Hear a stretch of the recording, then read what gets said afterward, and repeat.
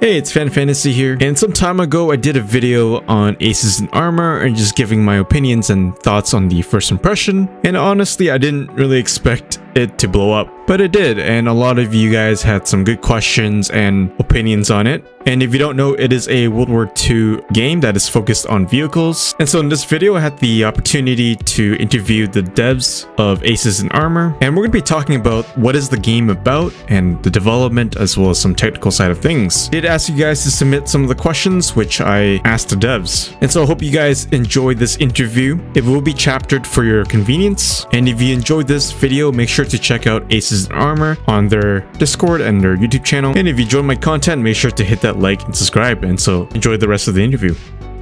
All right, so with me is Alexandros from the dev team of Aces and Armour. Would you like to introduce yourself and your team? Yes. Hello. So I am the manager of the development team at Aces and Armour, and with us in the call we have Roberto Costa, who is a senior developer, and we also have Fox, who is a volunteer, because we got a little volunteer program going. And we thought it'd be nice to have a bit of representation from one of those guys. Yeah, so that's who we have with us today. Nice. Welcome, guys. So tell us about Aces and Armour. What is it all about? All right, so I guess I'll just get started to begin with. So it's a pretty broad question, but to I guess paint it in broad strokes, Aces and Armour is pretty much a World War II military simulator game, which places you as a crew member in a truck, tank, or aircraft. And one of the big focus points of the game is that instead of just being sort of a disembodied controller of a vehicle, you are an actual person inside the vehicles, and as an actual person, you are able to get out of the vehicle, fight outside of the vehicle, look around, repair.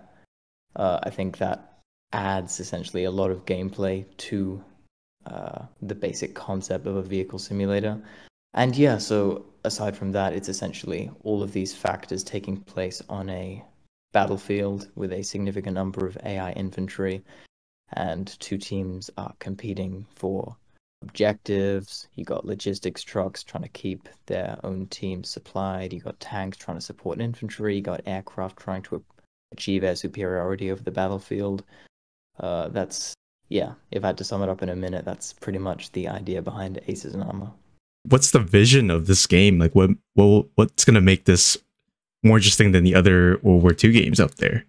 So the vision is essentially bringing together some concepts, I guess you could say, gameplay-wise, that historically have either been neglected for the past 10-15 years, or basically just haven't really been that feasible due to either technological limitations or So in terms of conceptually what sets Aces and Armour apart, it's essentially the bringing together of a few key components, one of which is a large tactical battlefield. You've got some other games in the genre which are essentially smaller battlefields. So it's got some of the key features, such as Hell Let Loose or Squad 44, but just to use them as an example, an aircraft could probably fly across one of those maps in 30 seconds to a minute. And that also limits the capability for stuff like flanking maneuvers, or that's the sort of the feel of a wide open battlefield, driving to one location, trying to go behind enemy lines. A smaller battlefield limits that sort of gameplay. So that's one sort of key component. The other key component is the vehicle gameplay. You obviously, we know that in games like Squad 44 and Hell Let Loose, one thing which they are missing, I guess, would be vehicle interiors. Yeah. And vehicle interiors, to me, are an extremely important part of, gameplay for vehicle simulators. I mean, you wouldn't dream of having a flight simulator without a cockpit. So why have a tank simulator without an interior? There was an interesting thing where, a few years ago, 10-15 years ago, we had sort of like Red Orchestra 2. We had games with tank interiors. Yep. And at some point along the way, they just sort of disappeared or became a lot more niche than they used to be. Obviously, we got some offerings nowadays that still have tank interiors, but compared to the big players, in the genre.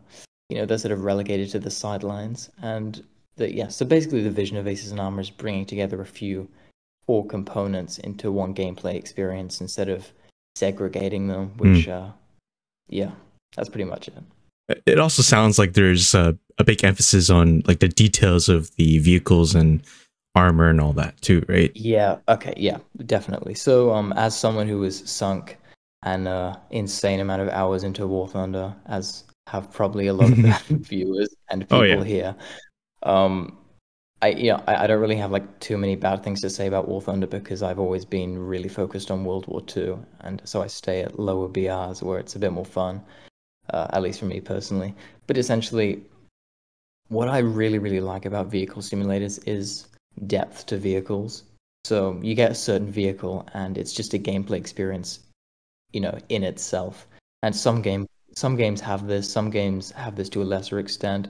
Obviously, it's not really in War Thunder's goal to do that. So it's not a point against its favor. It sort of sacrificed that to have more vehicles, which is just a creative choice. So up to them. But essentially in War Thunder, WASD to drive, point to shoot. It doesn't really change much from vehicle to vehicle.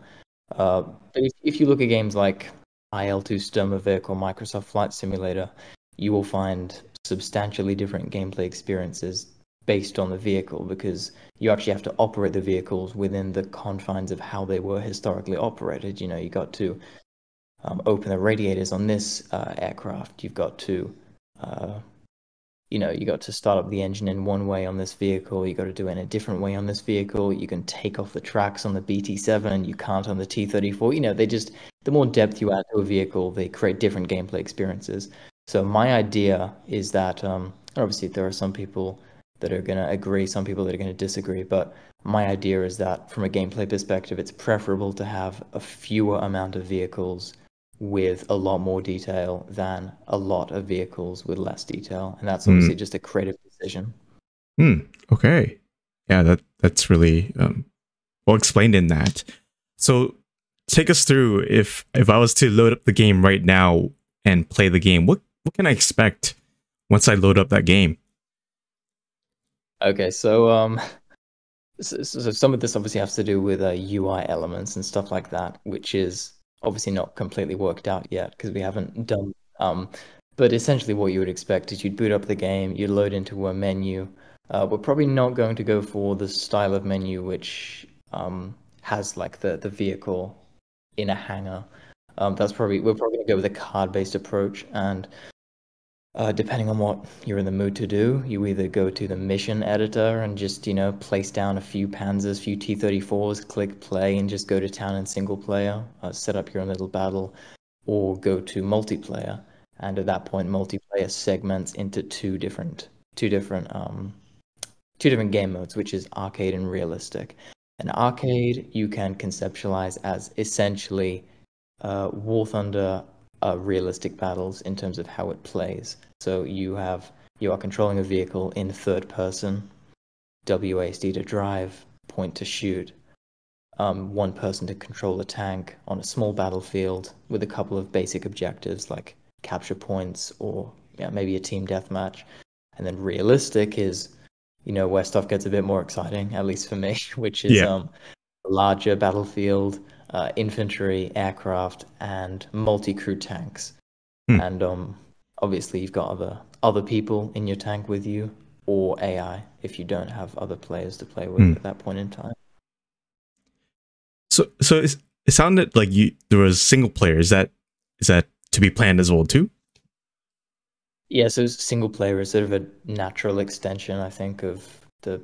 There's no real reason why we can't have a single player once we've got all the game mechanics in place. No sense in making it multiplayer only. So campaigns and stuff are not stuff like that isn't really planned. Just a single player that will allow the player to have some gameplay experiences offline, right? Not necessary. Yeah, like okay, they don't have to be connected to the internet. Yeah. Okay. All right. So I know a lot of my comments when I did the video, a lot of people had questions about monetization and how that works. So maybe you can go through, what does that look like in Aces and Armor? Yeah. So obviously I can answer this, but I'm wondering whether we should bring Roberto Costa up, since I know this is obviously something he's interested in terms of the market of Sure. the vehicles and everything. So yeah, happy to if he wants to talk about that. Okay. So, of course, everything's subject to change. We will respond in kind to anything that pops up that's unexpected. And when you're dealing with markets, things like that can happen quite often. Mhm. The general plan here is that we're going to have a base game, 15, $15. Perhaps regional pricing would come into play there because, around the world, it's a bit more difficult for some people to access these things. Mm. The reason why we want $15 as a starting price is mainly just as a speed bump to stop abuse from free to play, because Mm. you always have that situation of someone creates 5 accounts, they get banned on one, they get banned on the other. There's $15, it's just a small little speed bump to stop people getting in. Past that, we have a premium system. So we have free vehicles. These are the vehicles that were widely available, mass produced to excessive numbers. This is your Panzer IVs, your Panzer IIIs, your Stugs, your T-34s, BT-7s, etc. Some of them may end up being premium, but there's always going to be a core set of vehicles that we build that are going to be free once you've bought the game. After that, we have the premium system, so more rare vehicles, and we want them premium in part to limit how often you see them. These are your Tigers, possibly. Maybe not the Tiger. The Tiger's seen a lot of production, but you get the idea. Less produced means we're going to put it in more likely in premium. And then at the very end of the scale here, we're going to have a limited edition where we only sell a limited amount of them, and for that to proliferate through the community, they have to trade them around. And the reason for that is it's stuff like a Sturm Tiger, where there's only something like 8 ever produced, and we just don't want the situation where you load into a match and your entire team is full of Storm Tigers. It would be a little silly for the whole team to walk up to the front, fire one shot, and then spend the next 10 minutes reloading. Or similar situations like that. Regarding prices, I believe Alex has far more information on this. Okay, yeah. So the prices for the premium vehicles are basically going to be in line with what we're going to see between IL2 and Microsoft Flight Simulator, or DCS, since it's roughly comparable. It's not quite as full fidelity as DCS, but it's comparable to somewhere between IL2 and Microsoft Flight Simulator, and these vehicles are running, depending on their complexity and how big they are, from $15, $20 to $40, $50 for the premium vehicles, roughly in that range. So obviously you got stuff like trucks, logistics trucks, which are far easier to model and make on our end. And then you've got stuff like, we're talking mainly about tanks for reasons that we're going to get into later, I guess. But if we go into aircraft as well, you have some aircraft that are going to be a lot harder to model than, say, an Opel Blitz. So they're going to be a little bit more expensive. When you've got stuff like 4-engined aircraft with full interiors, that's a huge investment of both money and time on our part, and they're going to be more expensive. $70, $75, $80. But that's roughly in line with what you'll find in something like Microsoft Flight Simulator. So we're not really reinventing the wheel here. It's the market has spoken. We're pretty much just keeping in line with that. There are some questions about balancing and concerns of pay to win. Like, how do you plan on, or what do you want to say about that comment there? Yeah, so obviously everyone's pretty sensitive about pay to win for very good reasons. I have been slightly confused about people claiming that Aces and Armour would be pay to win because there's sort of like nothing within the game's monetization system that could be remotely considered pay to win, because things being premium or paid or limited edition has absolutely nothing to do with how good the vehicle is. it's solely to do with how common the vehicle was historically. You could have the best tank in the world, and if it was really common, if 3,000 were produced, then it's going to be free. And you could have the worst tank in the world, and if one was made, then it's going to be limited edition. So I mean, in basic terms, it's not pay to win. Simply because how good things are is not based on, how much something, how good something is not based on whether it's paid or free. It's simply based on historical numbers. And of course, there's another factor to this, which is you will find historically, militaries tended to choose the better vehicles for mass production, and they tended to leave the worst ones in prototype stages. So if anything, you're going to find that historically better vehicles tend to be the ones that are produced more. Obviously, there's exceptions to that, because sometimes militaries run into trouble where they have a great vehicle but they can't afford to produce it loads. But yeah, that's what I have to say about that. Yeah, so it's based on. May I? Go ahead. Sorry, I was saying, may I chime in here? Because one thing that wasn't discussed here was the in-game economy. Every vehicle you spawn is going to cost your team and you a certain amount of the in-game economy, which is split between your AI general, who controls the whole map, and the rest of the players.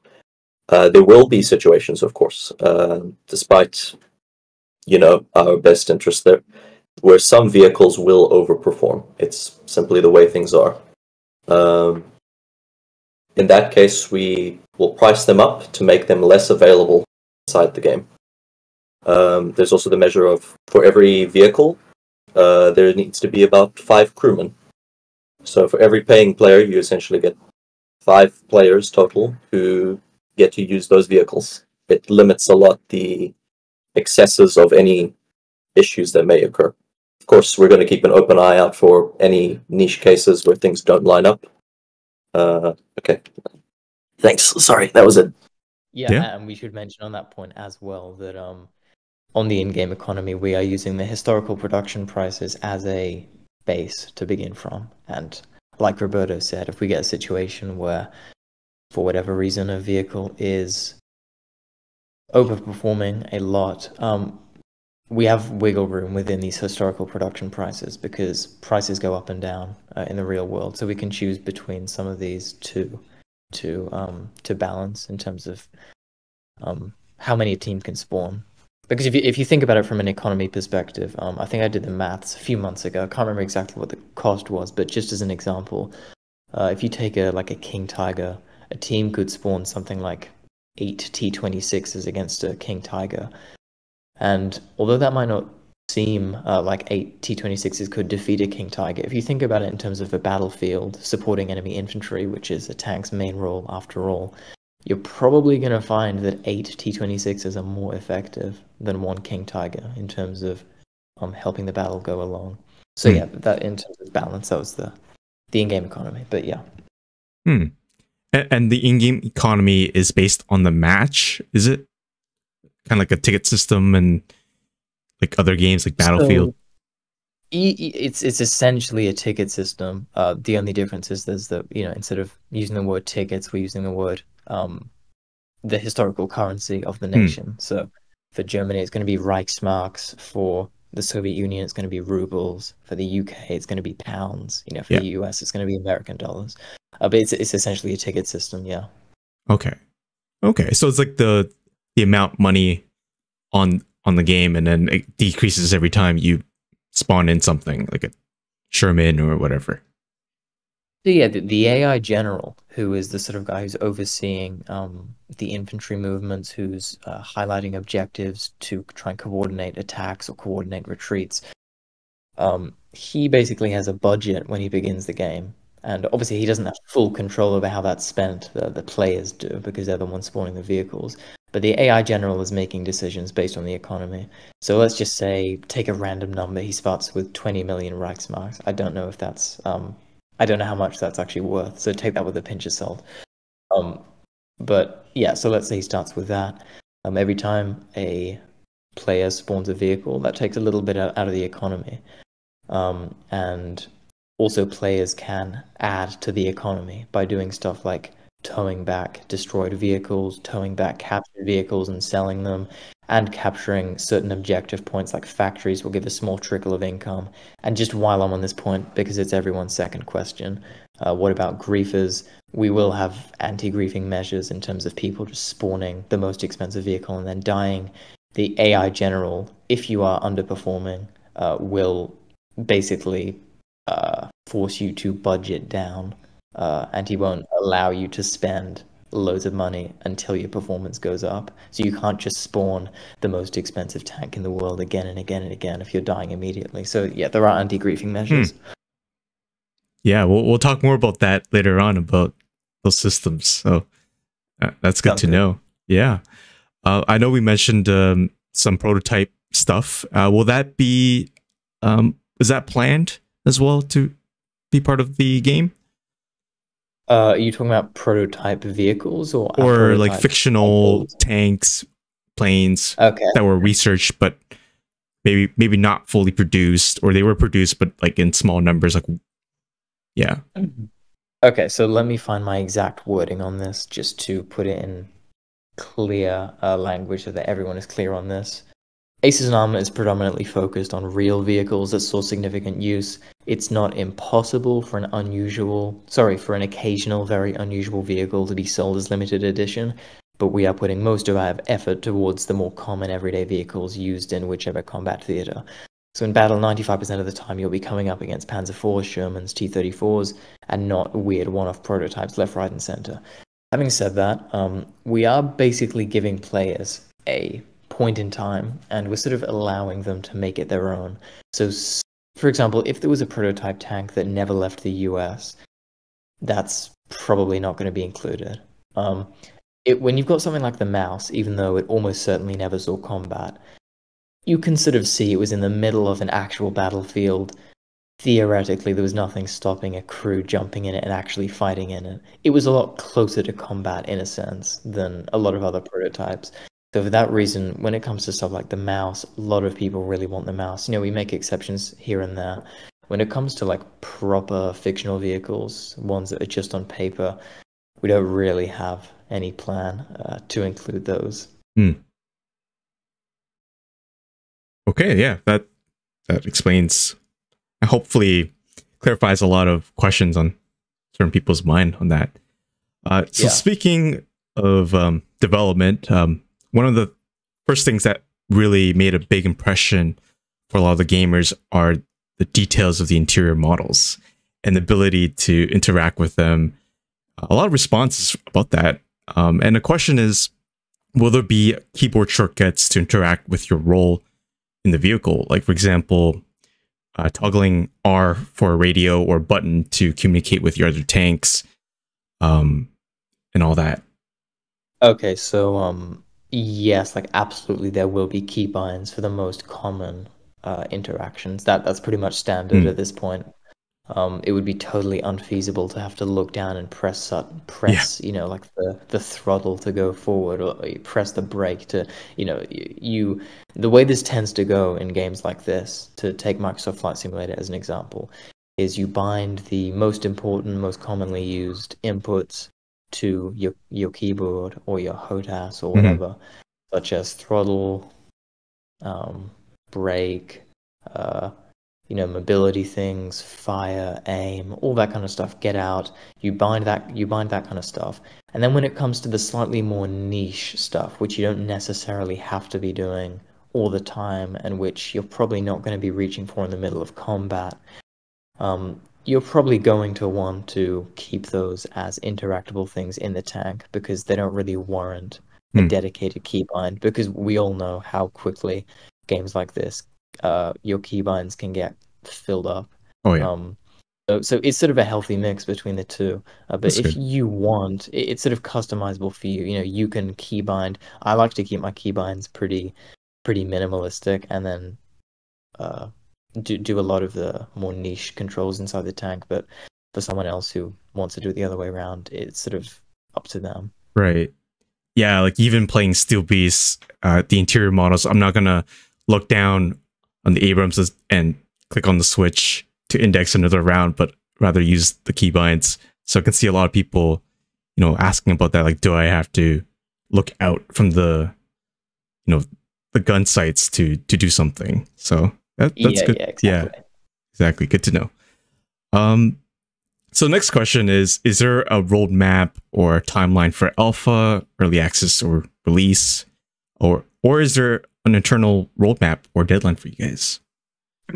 So this was another question which we get a lot, and I answered it in the FAQ. And obviously, a lot of people want to know this. The answer is basically that game development timelines are obviously completely dependent on funding. So it's impossible for us to really give a surefire roadmap or release date without meeting our funding goal. The idea is that we plan, once we reach our funding goal, to draw up a roadmap, draw up some deadlines, because once we have a sort of definitive monthly budget, which we've decided, is enough to support ongoing development, at that point we can make some decisions. But right now, it's not really something that you can do with a community-funded project before you've met your funding goal. Okay, so right now it's still a little early to say anything about dates or months and years. Yeah. Okay. Yeah. Right. There are some like smaller deadlines. For example, we have a build coming up that's going to be shipping out to a few YouTubers, such as you, I believe. Awesome. We've spoken about this. Build with tank mobility, driving around on foot, walking around outside the tank. Should be some basic tank functionality, like you should be able to interact with some things inside the tank. Should be able to fire inside our terrain, and possibly even our truck, the Opel Blitz, will be in that, depending on whether that's ready to drive. But we've got that coming up. In terms of that, we've got some like rough deadlines, but in terms of the big things like open beta or release, that's a little too early to give that. Yeah, definitely talking to some of the devs, it's hard to really give a definitive deadline, and you don't want to rush it either, so understandable. For sure. Yeah. Another question is, have you taken inspiration from other or current tank games? Oh yeah, totally. So yeah, I spoke about this a little bit on the developer Q&A live stream. People are starting to realize that it's kind of funny, but the initial inspiration for the game came from so I'm sorry if I can't remember the name properly. It's that Roblox multi-crew tank game. Oh, okay. MTCC or something. Yeah, I've seen it on my comments. Yeah. It's so we were playing that. Me and a friend of mine, and it just occurred to me that multi-crew tank combat is extremely fun. Even despite the fact that all of the Roblox limitations and stuff, I found it way more rewarding than a game where you control the entire tank by yourself. Just the idea of having to communicate with your teammate, tanks not having instantaneous response time, things going wrong. It just added like a real extra, I guess, dimension to the gameplay. And obviously another thing which that game has is infantry. So you got people on foot, and that adds a lot as well. Because when you got like a guy on foot with like an anti-tank weapon, and you're desperately trying to like reverse and show him your front armor, and he's trying to run around to the side. It just creates a lot of interesting and unique gameplay experiences. And having to pick your times when you have to jump out of the tank to repair your engine or your tracks, compared to just being able to just repair it where you are without having to get out. I think it added a lot of extra dimension to the gameplay. I mean, this is a Roblox game, right? I haven't played Roblox since I was like 12 before that, and I thought it was really fun. So that was like the initial inspiration, and that was late last year. And other inspiration basically comes from, as you might expect, the fact that I'm really, really into simulators, like Microsoft Flight Simulator and IL2. And those are the big inspirations when it comes to the simulator aspect of it, in terms of having interiors. Okay. Yeah. So it helps. Yeah, that helps to relate, like, where you got your ideas and what people can probably expect from Aces in Armor too. So that's good. Yeah. Actually, one other thing I want to put in there is Armor 3. Armour Ooh. 3, yeah, I've been in love with that game for years now. I absolutely love it.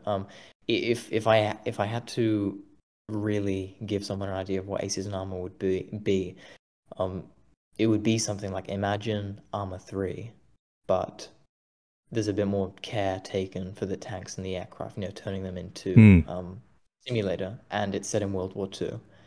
Obviously, there are some other differences, like you're not primarily an infantryman, whereas in Armour 3 you kind of are. You're primarily a truck driver or tank driver or aircraft crewman. But yeah, I think that's the best way to sort of conceptualize the way that the gameplay is going to work and the way it's going to feel.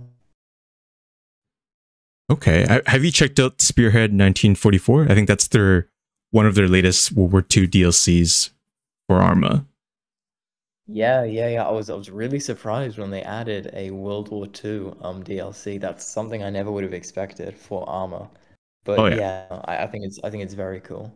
I think Arma 3 honestly was like a perfect candidate for a World War II DLC. I mean, even before that, I had mods running to turn it into World War II. That's pretty much all I do on Arma 3. Is basically make custom missions using mods to turn it into World War II. But Arma 3 is pretty old now. Like when did it release? 2013 or something? Yeah, like I mean, even 10 years. Yeah.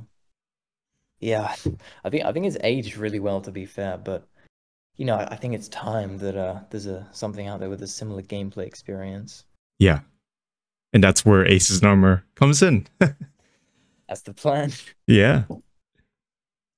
So I have a question from a viewer. He says, will the quality of production influence how tanks behave, like a luck-based system? If your tanks got welded well or engine stalls, does that factor in? So this is kind of an ongoing topic of discussion, I suppose. I guess me and Roberto spoke about this a little bit. In terms of stuff like the transmission and the engine, in terms of reliability, stuff like that, Roberto can probably talk about this. But in terms of the armor quality, the welds, I think we're not completely. It shouldn't be that hard to implement, basically, in a simplified manner. Basically reducing the effectiveness of certain armor plates on an RNG based system. But it's sort of up in the air as to whether we're actually going to do that. But in terms of like the sort of locomotion, reliability, and tanks having transmission problems or engine problems, I think Roberto could probably talk more about that because he's been working a lot on that recently. Sure. Okay, so as we have it set up right now, we're going to. I say we're going to, but it's pretty much there. Full fidelity in terms of the transmission and everything there. So there's loads of ways you can be a poor driver in a car.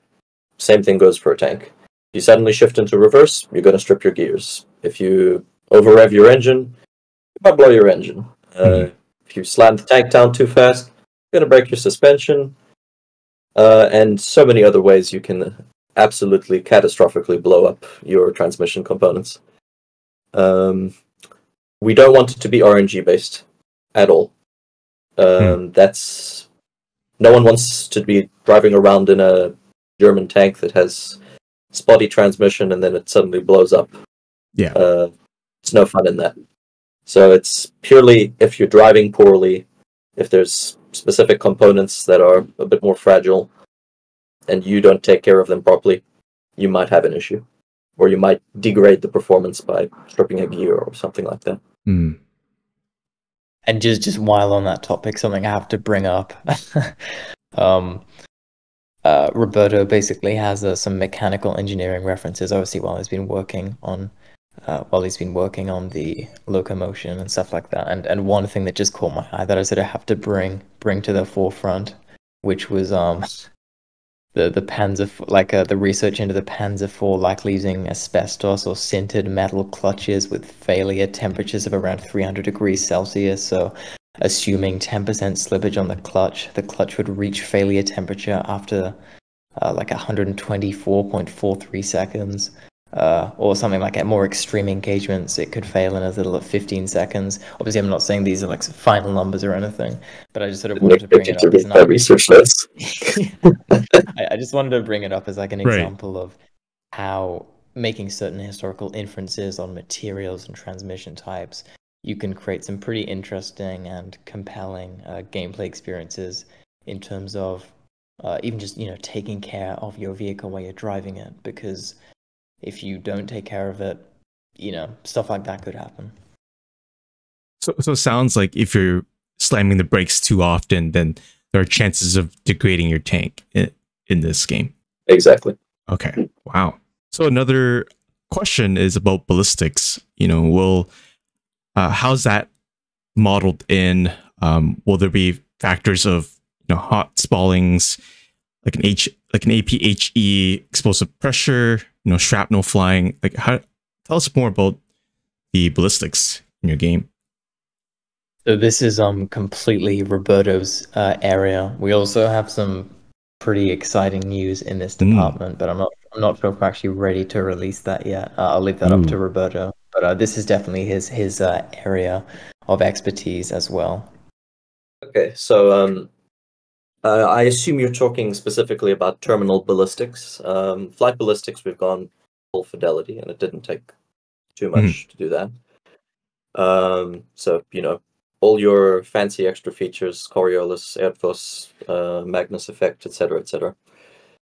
But for terminal ballistics, we were recently contacted by someone who I don't want to point specifically, you know, of course, but he worked with Lockheed.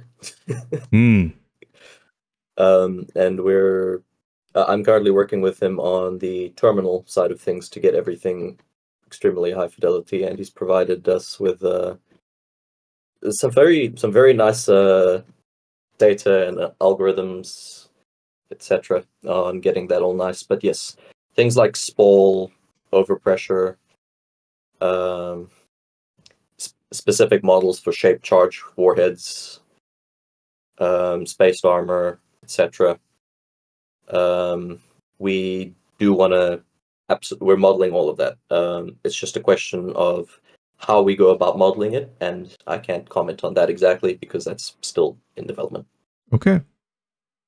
Yeah, and I encourage people to check out that ballistics. I believe you guys did a whole devlog on ballistics that people can watch in detail too, right? That's still up to date. Yeah, that was pretty early on. We'll probably have to make another one on ballistics because looks like we're coming a really long way. But yeah, that was you can learn some stuff about what we're doing from that devlog. It was a few months ago, but yeah.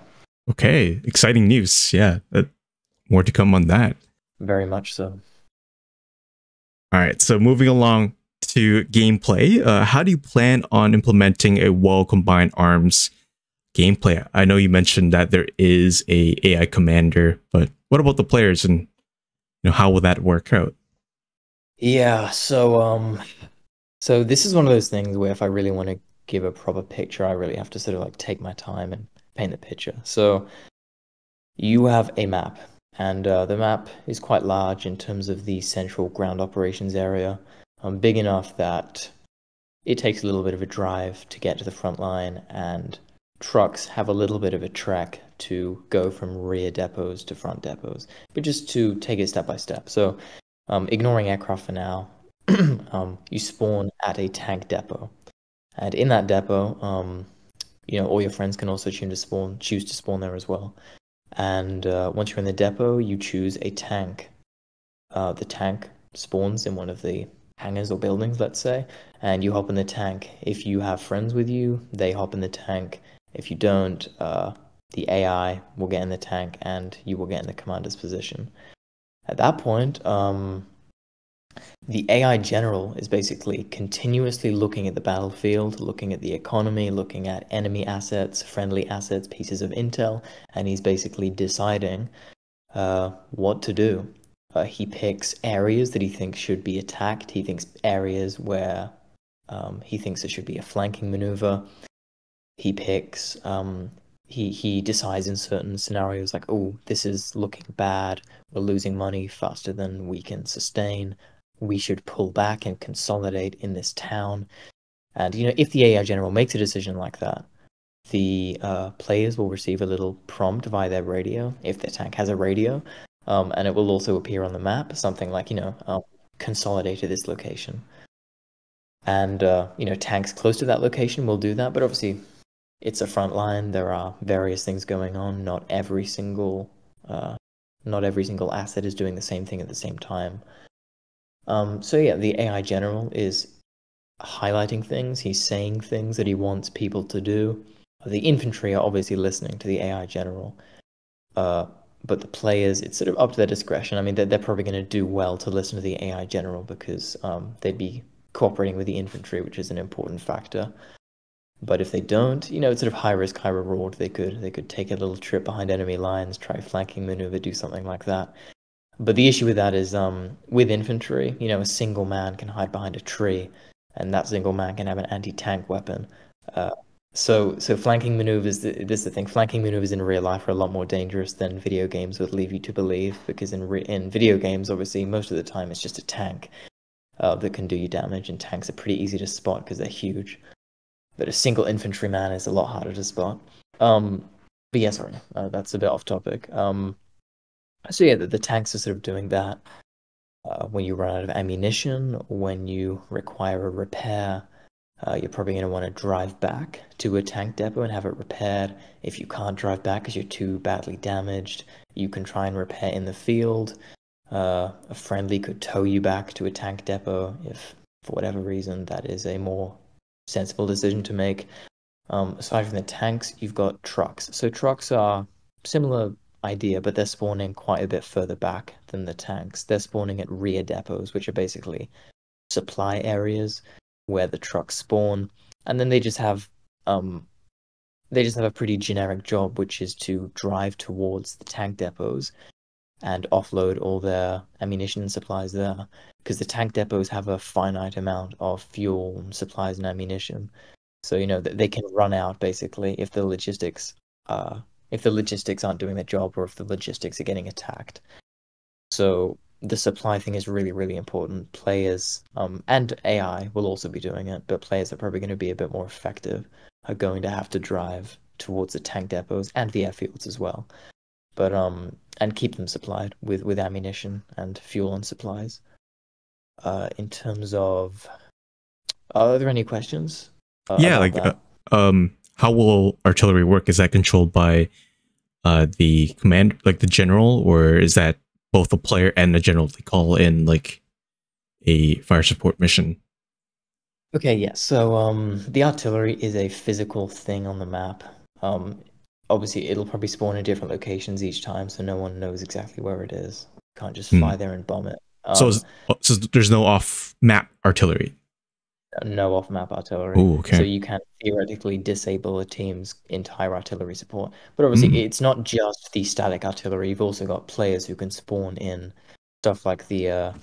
is it the SU-152? Just want to make sure I get that right. Yeah, the SU-152, which is like a vehicle that has a 152mm gun, and so that can function as artillery. So most of the time you got the AI that's doing that kind of artillery, but players can also join in if they want to. In terms of where it's being called in general duties, sorry, that's kind of confusing wording. In usual duties, the general is deciding where the artillery is firing, but players can also call in artillery support, assuming they have a radio. Again, some tanks don't have radios, and they will not be able to do that. But it's not even necessarily guaranteed that if they call in artillery support, they're 100% going to get it, because like I said, I mean, the artillery could be destroyed, or at that point, the AI general could be overriding that support because it's really, really important to suppress artillery on this particular place. So it's one of these things where we're taking a more realistic approach. So it's, things go wrong in the battlefield. Sometimes things don't go as you want. Yeah, that's the artillery. Okay. So will players be in like a platoon of tanks, or is that or are they all like in individual tanks rolling around? Like how does that work? So yeah, this is the interesting game design thing. There's obviously Yeah. kind of two options here, which is either players operate, singular tanks, or a group of players or a player and an AI operate a singular tank, and players can sort of decide to group together. We will probably also have AI tanks on the battlefield as well, just to pad out the numbers a little bit. And the question is, like, should these AI tanks follow player tanks and work alongside them? And there's sort of arguments to and fro, because it depends how much how much control you want to give the player on that. Because the more control you give in terms of what the player can actually instruct the tanks to do, it just becomes a lot more complicated. It becomes a lot more behaviors that we have to code into the AI, this sort of thing. So it's so at a bare minimum, the AI tanks will, they're not just going to be oblivious as to your existence. The plan is that the AI sort of works alongside you. In terms of like platoons, that's probably going to be up to the players if they want to stick in groups, which they probably will. To be fair, that's pretty standard for kind of like milsim games. Yeah. So will it be like squad where they can just create a squad, and then all their friends can join in that, and then they'll have their own group? Is that how it's going to work out in terms of the UI? Not exactly, because in squad obviously you've got a limited amount of people that can join, like a preset amount of tanks. Yeah. In Aces and Armour, it's not really the same system. There is no limit to the amount of like tanks that can be spawned. Every single person spawns as a character in a tank depot, and they can spawn whatever tank they want. In terms of getting into the tank, players' friends spawning at the friendly depot, they're gonna, try and get into the tank. We'll probably give the owner of the tank a small prompt like, do you want to let fan fantasy into the tank? And you say, yes. And then some random guy tries to get into your tank, and maybe you don't want him to because he's griefing or something, and you say, no, I don't want to let him into the tank. So that's essentially how that's going to work. Obviously for enemies, you're not going to get that prompt, so enemies can hijack your tank. Yeah. So will there be? I know there's in-game radios, but is there like a local VoIP that people can communicate or? Yeah, so obviously, we were already going to have an in-game voice chat system for the radios, and a lot of people have asked for that to also be for there also to be a proximity chat. And I mean, yeah, no real reason why we can't do that. People seem to want it a lot, so it makes sense. It's kind of funny to be talking to your enemies and stuff, but yeah, why not? Yeah, and grieve them. Yep. Yeah. So I know you mentioned about repairing your tanks and all that, but will there be moments where you cannot repair your tank because it's just totally like that engine is destroyed? There's no way you can, repair that unless you replace the entire engine. There will be irreparable damage. So you're driving your Panzer 1, you get a 152mm shell straight through your engine. Like, I'm sorry, but you're not repairing that. Yeah.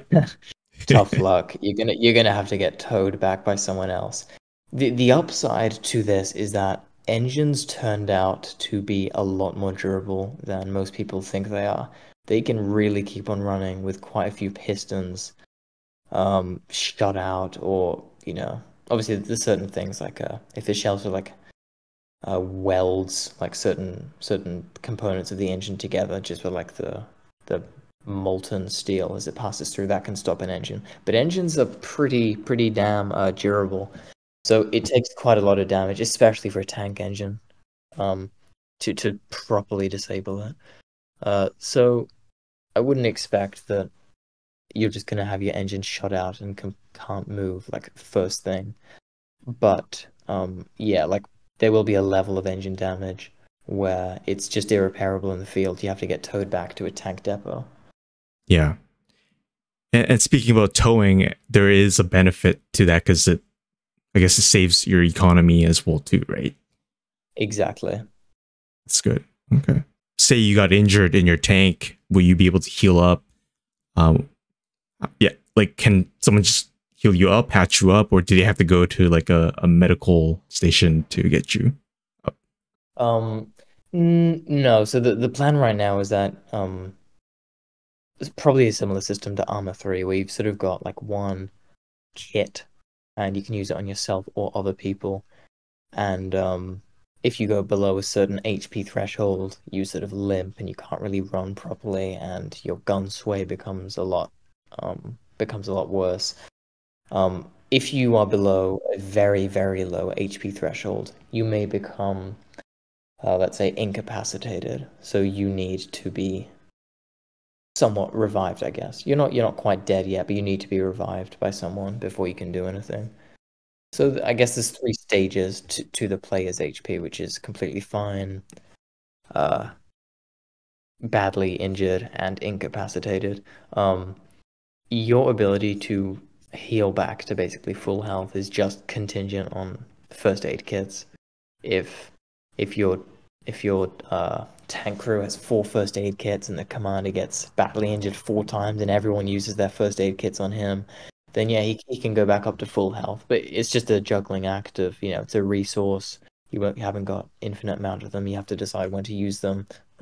And yeah, when you go back to a friendly tank depot, your first aid kits will be replenished. Hmm. And how much gore will be in the game, and is there a scale for that too? Like people can, turn off gore or... Yeah, so a lot of gore is not really planned. It's we're probably gonna have something like Armour 3, so you've got like physical indications of damage to someone. You've got bullet holes, you've got some blood. But in terms of like, the real the really gnarly stuff which you see in Unreal games sometimes, it's not really a plan for us. It starts to get it starts to jack the rating pretty fast. It starts to get pretty kind of underrated how much of an effect it can really have on the gameplay experience. Like you're driving along in a tank and you get hit by a 100mm shell. That would seriously destroy a lot on the inside. Like it would be horrible to continue driving in that tank. Yeah. To the point where I genuinely think it would make the gameplay experience a lot worse. So a lot of gore isn't really planned. Some stuff like the possibility for limbs to be shot off is possible because we have such high caliber guns, but even that's not not guaranteed. It's not a big focus. Okay. Yeah. Okay. Yeah. And will this game be VR compatible? Got a lot of questions on that. Yeah, this is a big question. So yeah, it is going to have VR compatibility in the sense that you can get your VR headset and you can look around inside the tanks and, in your character or inside the aircraft. But it is not going to have something like full VR handset capability where the entire game is set up so that things are interactable with your VR handsets. That's a huge, huge job. Yeah. Which is obviously why there are some games dedicated to that, and that's just out of our scope. So no, we can't do that. You can have VR, but you'll still have to control it with your usual inputs. Right. So you can't physically, reload the shell into the gun with the VR. Sadly not. I'm sorry about that. Yeah. I guess I got to brush up on my VR because, yeah, that's good to know. A lot of people are wondering about VR, and especially when you're making a high fidelity game. So yeah. So another question is, will custom camouflage and liveries be in the game? And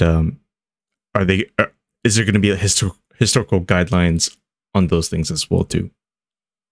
So it depends what you mean by custom.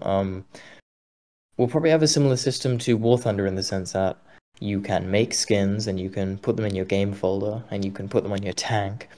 But unless they're sort of officially supported by the game, they're going to be client-side only. So only the player can see them. No one else can see them. We do plan on putting a lot of effort into having a lot of camouflages on the vehicles in game, because I know that's something that players really enjoy, sort of making tanks their own. I think it's possible that we can have some system where, for example, custom community-made skins could make it into the game. If we really like them, if they meet certain guidelines, they could get added officially into the game and have support. Yeah, that's pretty much how the skins is going to be. Okay, so there will be kind of like a custom one people can make on the client side, and then there's also going to be the ones provided from you guys. Exactly, yeah. Okay. So speaking about custom things, will mod support be a thing in Aces and Armor? So yeah, we plan some mod support in terms of custom vehicles, custom weapons, probably stuff like, you know, custom cosmetics for characters as well. So yeah, there will be modding support insofar as that. The plan should also be that community servers will have the ability to have mod packs within their settings, so that if someone makes one of our patrons has been talking about how he wants to make a Star Wars mod pack, replacing all the vehicles with Star Wars vehicles, replacing all the guns with Star Wars guns. You get that idea. Yeah. So, you know, theoretically, I mean, that'd be a huge job just to clarify, making the interiors for all those Star Wars things. Yeah. I'm not sure how these people plan on doing that, but if they do, you could have a custom community server with Star Wars. So yeah, mods are a thing. Okay.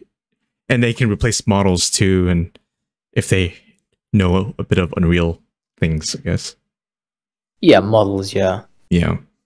When it comes to stuff like proper like in-depth modding, like custom skeletons for like non-human things, or like custom AI or custom game modes, that's less certain. Modding isn't exactly something which we've put a huge amount of thought into past sort of the basics, but I think the basics is what most people are really interested in anyway, since you can make a big, a largely different game experience from replacing the models and skins and guns. So that is what we are saying we will include. Okay. So I know you mentioned a bit of community servers and all that. How will servers work? Is there like going to be a matchmaking system as well too, where you can just click on that and then it'll bring you to a game? How will that work? So yeah, in arcade, matchmaker. In realistic, there will be a list of servers that you can, you know, join whichever server you want, because in realistic, games last for a long time, so you can join and leave as you want. You know, we can probably add a button that just says, you know, join random server in realistic, that sort of places you in a match based on the nation you've selected or the vehicles you've selected. But yeah, the main thing is selecting servers in realistic and probably a matchmaker in arcade. When it comes to custom servers, players will be able to basically, in the mission editor, when they make custom scenarios, they'll be able to upload that to a custom server, and other players will be able to join that. Yeah, so that's how that is going to function. And how many players can there be in the game or in the server do you plan on? So we've sort of said at least 64. 64 is what we're aiming for. This is all sort of, you know, limited on server resources, testing. Yeah. So, you know, if we can get away with more, then good. But we're saying baseline 64. Okay. And another question is, you know, how will you deal with cheaters, hackers, you know, trolls, and people who team kill for no reason? How do you plan on dealing with that?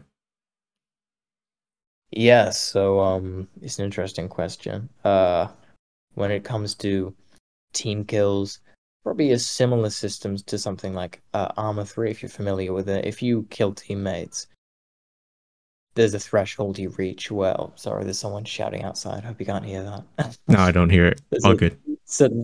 There's a certain threshold you reach where if you kill, I think it's 2 friendly AIs in Armour 3, all the other AIs start viewing you as your threat and they kill you. The fact is that in a battlefield, friendly fire happens sometimes, especially if there's something like aircraft. Like if you strafe a certain area, there's just no telling who you could accidentally hit with that. So we're probably not going to be quite as strict as Armour 3 in that regard. But that's probably going to be it. Past a certain threshold, your teammates will probably start killing you if you team kill.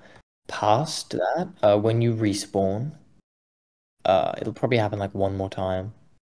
And when you get team killed that time by your own people, you're probably going to get banned from that match indefinitely. And we mentioned griefers to the economy as well, how we're going to deal with that earlier. And is that also like server sided too? If they want to up the threshold, or if they want to just kick you instead of banning you? Oh, or is that could definitely be something which could be up to the discretion of the server owner. And what about cheaters or hackers? Do you plan on partnering with an anti-cheat system or creating your own? Yeah, so this is a sort of topic where we're not really in a position to go into much detail yet. It's early days still. There's a lot to look into. There's a lot of decisions to be made. So we're not quite ready to make a definitive statement on that yet. Okay, sounds good. Okay, I think that's all of our questions for today. Alexandros, Fox, Roberto, do you have any last comments that you guys want to add to this? Well, thanks a lot for having us on and everything. Yeah, it's been a lot of fun. That hour really flew by pretty quickly. Oh yeah. Unfortunately, Fox didn't really get a chance to talk because as a volunteer, he's doing some modeling, and none of the questions were really about modeling. So he was just more of an observer. In case anyone thought that was a bit how he's just been a bit silent. Alex, do you want to say something? What? Can you repeat? Oh no, I was asking you if you want to say anything about modeling or any comments or any of that. No, I actually think Alexandros said everything pretty clear. As a volunteer, I also learned a lot from this talk because I'm still in the process of like getting into the team, which obviously helped me to understand the overall view of the game. And I don't have anything to add actually, or any questions that I could ask right now. All right. I'm glad you're here. Well, yeah, at least we've heard him. At least we've heard something from him.